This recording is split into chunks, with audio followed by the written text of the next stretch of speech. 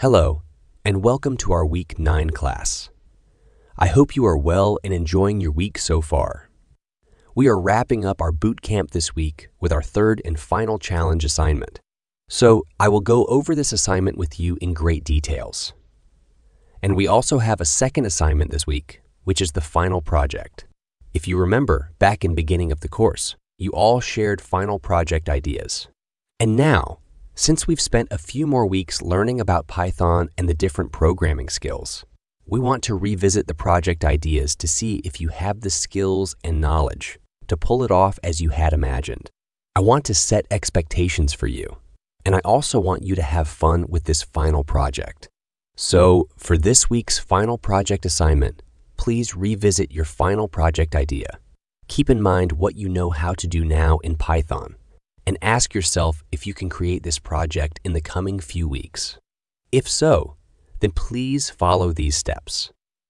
Create a post in this week's discussion forum about your final project.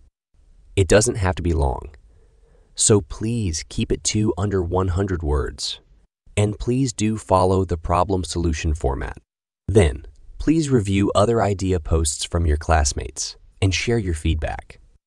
Tell them if you like their idea, provide any suggestions, and also be honest about if this can be coded in the given time frame and given our current Python knowledge and experience. Okay? All right, let's move on to the Challenge 3 assignment now. You are provided a Python file called recipe.py that you can download from this link. And here is the file once we open it. This code basically has 3 recipes. And each recipe has a name, its ingredients, and the steps needed to cook this recipe. So, our first recipe name is spaghetti bolognese. The ingredients are as follows. And then we have the cooking steps. Then we see this repeated for 2 more recipes, chicken tikka masala and chocolate chip cookies. Then below these 3 recipes, we have 3 sets of what seems like repeated code. For each recipe, print out the name, the ingredients, and the steps. So here is the code to do that for the first recipe. Then the same exact code is repeated for the second recipe, and finally repeated again for the third recipe. And if I run this code as is, I see the printout statements displayed as expected. The code runs without errors. So what's wrong then? Well, we learned already that code should not be repetitive. It's not part of best programming practices to have repeated code.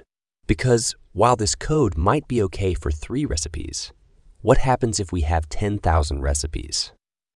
So the goal of this assignment is to take this existing code and write a function that reduces the redundancy or the repetition in this code.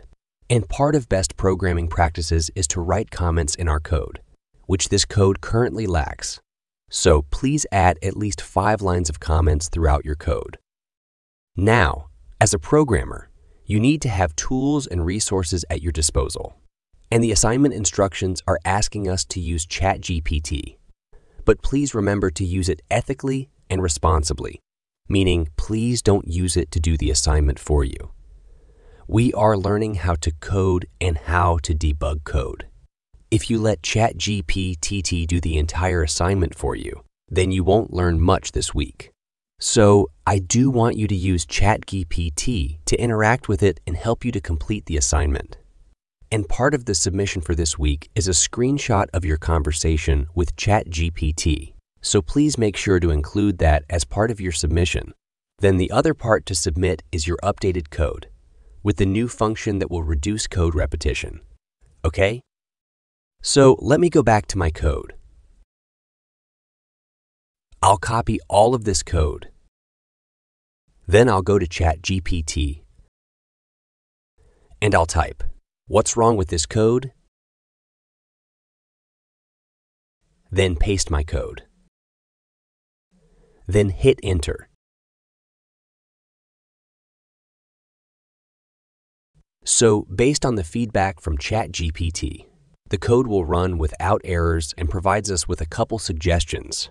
You may accept these changes and apply them as you wish.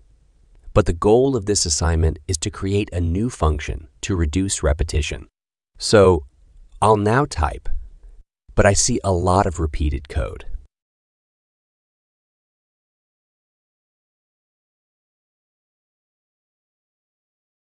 How can I change this to make it more streamlined?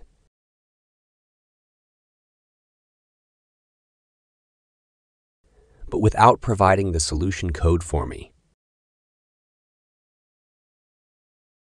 Then I'll hit enter.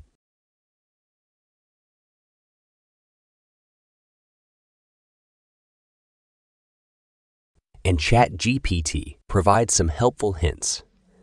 And one of those hints is to create a function that prints the recipe, details like the name, ingredients, and steps.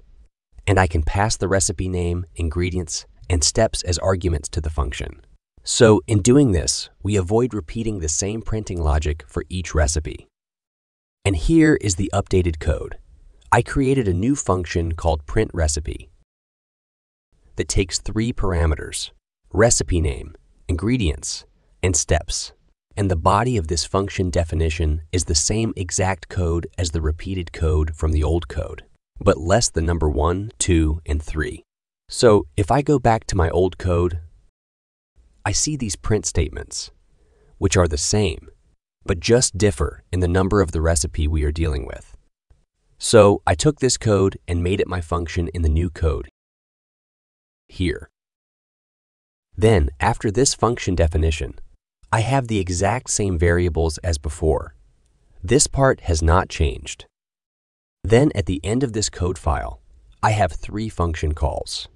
I call the printRecipe function 3 times, and each time I pass it the different recipe name, ingredients, and steps for each different recipe.